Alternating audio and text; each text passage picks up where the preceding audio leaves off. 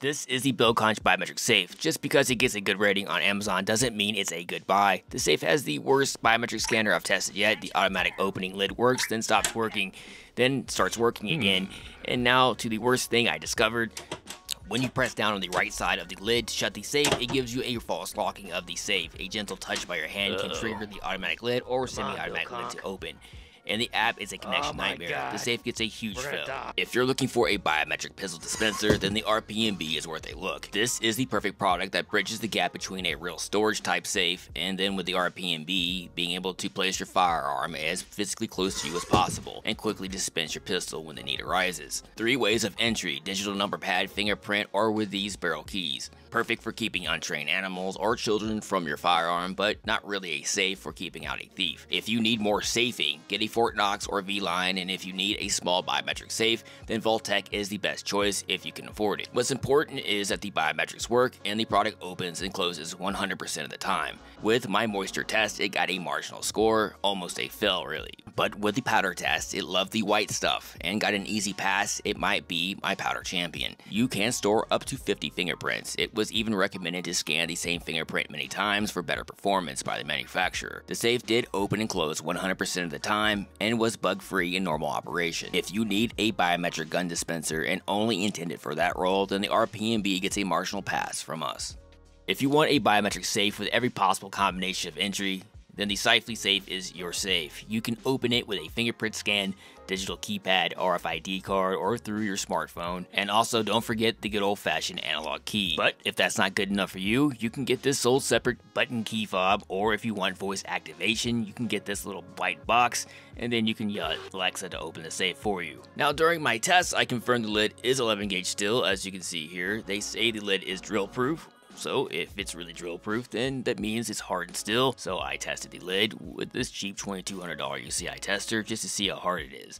The finish is very hard, coming at 65 Rockwell hardness, but still the finish easily dremels off and the bare metal comes in at 45 HRC. Yes, it's hardened still, as hard as your Colt 1911 that is. Be forewarned, the safe is 100% programmed through your smartphone. Good news is it's always quick to connect to Bluetooth and it's super easy to reprogram the safe through the app. When it comes to the wet and powder test, it was not the best performer and I barely gave it a pass, and my conscience is still bugging me on that. Safely states it opens in 0.3 of a second, but in reality it comes in at 1 second flat. And now onto the bad news. The safe has bugs. Not those bugs, but these bugs. And I'll show you live right here what just happened. One time I went to open it,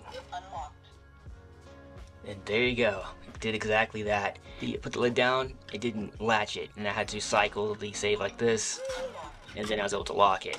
Now the other issue, hold on. Maybe I didn't give enough time, so here we go. Shouldn't be an issue. The Safely Safe gets a marginal rating from us. It's still a million times better than that Budget safe, and in the end, that's all that really matters.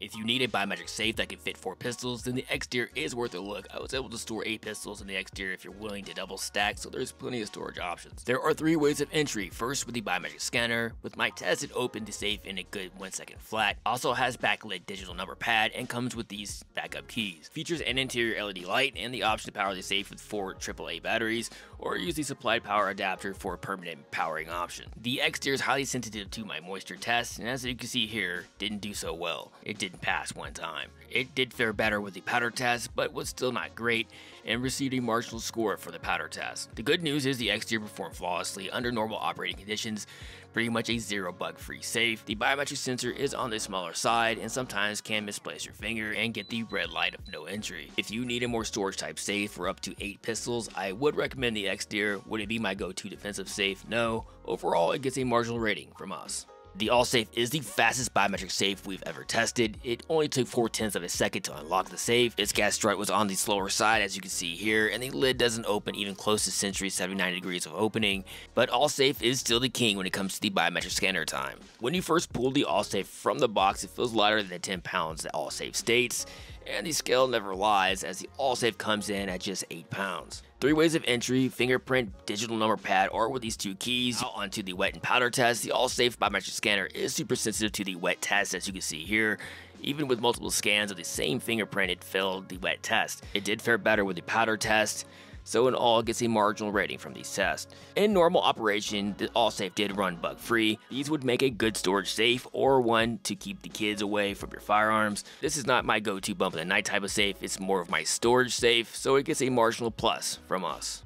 If you're looking for a reliable mid-tier safe with a solid build, then the Century Biometric Safe has been a flawless performer. Coming in at 12 pounds with a thick 12-gauge steel lid, we love its powerful gas strut, and you will find yourself using it as a makeshift catapult. There are 3 ways of entry, starting with a biometric finger scanner, digital number pad, or good old-fashioned keys. The biometric scanner is on the small side, and you will have to place your finger precisely or risk the red light of no entry. But if you do, the biometric scanner opens in 1 second flat. One other thing besides the small scanner size is the limit of only 10 fingerprints. Fortunately, it's a good quality scanner and works well with only 1 print. Some other safes need multiple scans of the same finger for better performance, but that's not the case with the Century Safe. When it comes to my wet and powder test, it performed well, and it got a pass from us. It's not the best performer, but good enough. With all my testing, lots of opening and closing, it's performed 100%. If you want a good biometric safe you can count on, then this Century Safe is a good performer that also offers good protection for its price point. The Century Safe is part of our long-term testing project and gets a pass from us.